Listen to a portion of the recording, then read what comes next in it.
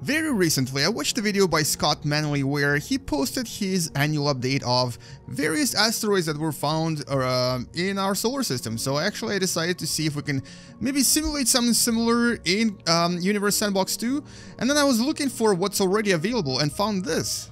This is Earth meets asteroids. Look at how beautiful this is going to be. I didn't even know this existed until I typed asteroid in Universe Sandbox 2. And okay.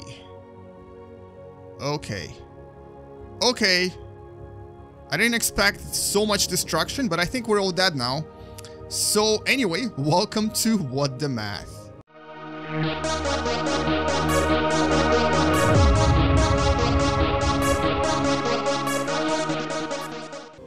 And as we watch the rest of the Earth gets destroyed, let me show you what I found here. So what I wanted to see if we can actually try to simulate the actual realistic amount of asteroids in our solar system, at least according to Scott Manley's video, where he actually indicated that by 2015 we have found something like 685,000 asteroids in our solar system, at least in between Mars and Jupiter. And I wanted to see if we can create that in this particular game. And then I started looking around, what else do we have here? We have something called Asteroid 2014 RC, which is actually really interesting. It's an asteroid that passed by Earth, really close to Earth, about 10% the distance from Earth to the Moon. And it sort of flew by right here. And it unfortunately didn't hit any satellites or anything, even though it passed by really close. And it was about 23 meters in size, so it was relatively large. But, you know, it didn't hit us. And even if it did hit us, it would probably be something similar to what we've all seen on the videos from Russia when there was an asteroid that actually did land somewhere. So if this asteroid had a slightly different trajectory, it could have actually passed by even closer or possibly even hit the Earth. So let's see what happens if it actually does hit the Earth. We're going to put it on a collision course with Earth and boom, it just bounced off. That's awesome. All right, looks like it hit some of South American countries and nothing really happened. So it was a very small rock, a very small asteroid that wouldn't really cause any damage. Now we also have this other asteroid called Mr. Spock, which was actually named after Leonard Nimoy's character, Mr. Spock from Star Trek, in, I believe, May of 2015, after he passed away. And so we now have one of the few asteroids named after fictional characters. There aren't actually that many, but this is one of them. And this one is also located in the asteroid belt with the other asteroids that we're going to be simulating today. So it has a quite an interesting orbit that will probably never approach Earth at all. But then I found this really cool thingy called database asteroids. So look at this. This is actually, and it actually takes a while to load, but this is actually all of the named asteroids. Oh, so many of them. Let's remove the trail so we can see them. All of the named asteroids in our solar system as of, I believe, 2014, or at least most of them. So all of these asteroids, they have actual names, and these are all real things, real guys, real people, real asteroids. It's much easier to see them if you click on chart, so you can actually see a grid. Because otherwise you'll have trouble seeing them. Let me just try to zoom out of here. Too bright, too bright, too bright. Sunburn. Here we go. So here comes an asteroid number 1. Of course, the biggest one is Ceres. Then we have Vesta. Then we have Pallas, or Pallas, if you're French. Hygeia, and so on and so forth. Psyche, Davida. And you can keep going and explore all of them and see how small and how big they are. Each of these guys has a name. And they're all named after some kind of a character, fictional or mythological, or possibly even real people. I'm sure there are some that have been named after people that passed away. Now, so that's pretty cool. And I think there's over 100. There's probably a couple of hundred of them here, with the smallest one being this guy right here. And the name is Regahun, Reganahild, I think. I don't know. Anyway, so that's cool. That's all nice and great, I guess. But that still doesn't really show us the magnificent number of asteroids that Scott Manley showed us in his video. So I decided to let's make it. Let's make it from scratch. We're gonna go into the solar system and look at how puny this asteroid belt is. Okay, there's Vesta and Ceres. There's a few, maybe like 20 or so other asteroids that are flying there just for shows. But unfortunately, we don't have anything else. So And I'm pretty sure I know why we don't have anything else, because as you'll see as I'm making this, it's going to stop to a crawl because there's just going to be too many objects to keep track of. So let's make our own asteroid belt. Now we're going to go into add here and into rings, and we're going to be adding rings of Saturn to our sun. So what I'm going to do is open advanced settings. It doesn't really matter what you put in here, but what I'm gonna make sure that I have is I want more mass, and also I want this to have, well, let's just start with something simple. Let's actually start with just the rings.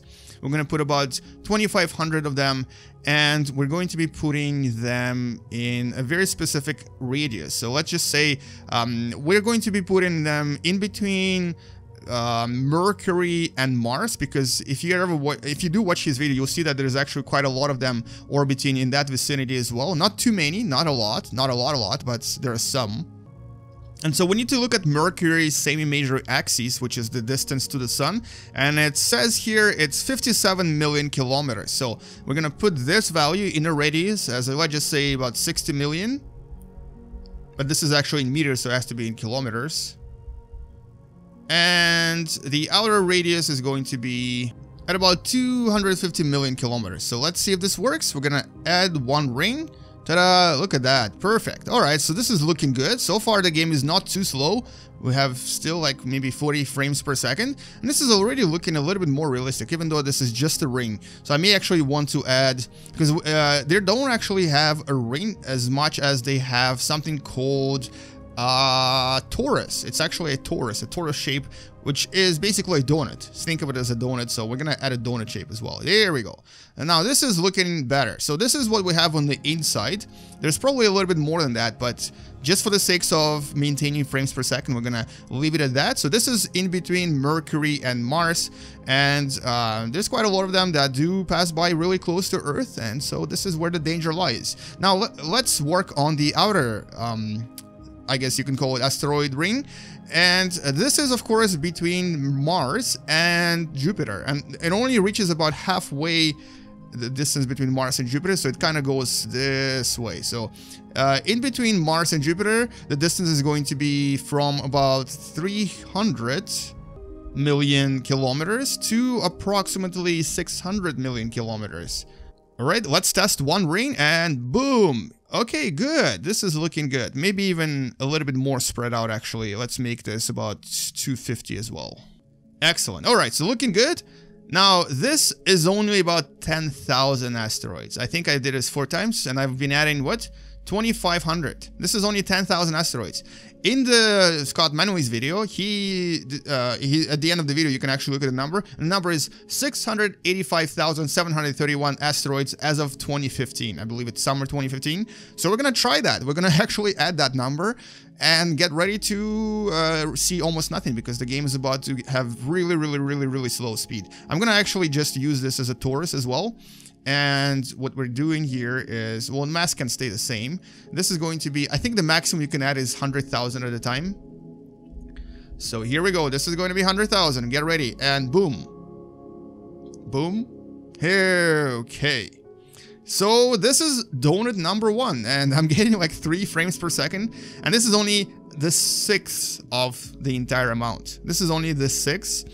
And what I wanted to do actually is, while my game is still working, because I don't think I can even add any more, we're gonna add more at the end, but before we do that, let's actually try to go on Earth and stand on the surface and just see what it looks like. If we could see every asteroid, or at least 1/6 of them, what would it look like from the surface of Earth?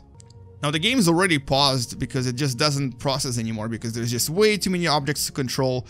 Look at this sky here. I'm gonna remove this so you can see everything. Look at the sky. This is only 1/6, as I said.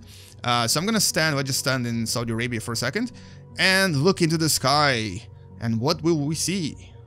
And look at that beauty. So all of those little spots that you see are little asteroids, and this is only the fraction of what we would actually see in real life, which we're gonna try to simulate in 1 second. But this is basically approximately over 110,000 asteroids in the sky, as they would appear from our planet if we could see every single one of them. Now the thing is, we can't see them. We can only see them with really powerful telescopes because they're so tiny. But if we could somehow track them, or if it was like really dark and they were really shiny, this is what we would actually see in the sky. But you know what? Since we're going for realism here, and since Scott Manley showed us that it was more than that, let's add the rest. So we're gonna go back to our adding tool and create the big donut of asteroids around our solar system, or around our sun in the asteroid belt. So here comes 200,000 any second. Here comes 300,000, 400,000, 500,000, 600,000, and we're gonna make it 700,000 because it's actually 685, so I'm sure they'll find more asteroids this year, making it about 700,000 asteroids. Holy cow. I am getting 1 frame per second right now because there is ridiculously many asteroids to track. Now, you can probably see my mouse pointer, but that's really all I'm seeing right now too. I tried to move the camera a little bit. Let's see if it works. Okay, so it is kind of moving really slowly, but this is basically the donut that would appear in the real solar system if it was really simulated in the game, you know, ignoring the fact that it's going to slow us to a crawl. This is what this donut looks like in real life, and I'm gonna try to maybe move a little bit to the side. Alright, so as I'm trying to zoom in here very slowly, you can kind of see the amount of asteroids present. But basically, yeah, this is just the inside, basically the ring between Mars and Jupiter. But there's just as many of these guys in the outer solar system past Neptune. Probably even more, actually. And this is, of course, the so-called Kuipers Belt, or sometimes known as Kuipers Belt. And of course there's the Oort cloud beyond that has even more objects. So there's so many objects in our solar system that we can't even imagine the amount of stuff flying around there. So it's not just the planets, it's not just the few comets, it's not just the dwarf planets like Pluto and Ceres, but it's all these little guys as well that make this a hugely populated system of various amount of stuff. And I was finally able to zoom in on our Earth just to see what it would look like again. And you can kind of see the asteroids in the background. It's literally just like, you know, some kind of a beach and full of sand and stuff. So this time we're gonna stand in Africa and look into the sky from Africa. And just so very slowly, we're trying to lift our head up so we can see the beauty in the sky. And look at that. Look at all of these asteroids. Holy cow, there's a lot of stuff going on here. And of course, the game is totally frozen right now.